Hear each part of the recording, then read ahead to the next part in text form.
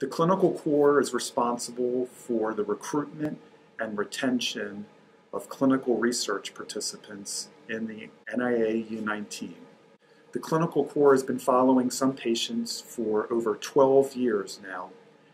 We have identified many important clinical and neurobiological predictors of cognitive decline in this population, which is of importance to the clinical assessment and management of patients with Parkinson's disease, and will also help inform the development and introduction of treatments for important non-motor symptoms in Parkinson's disease.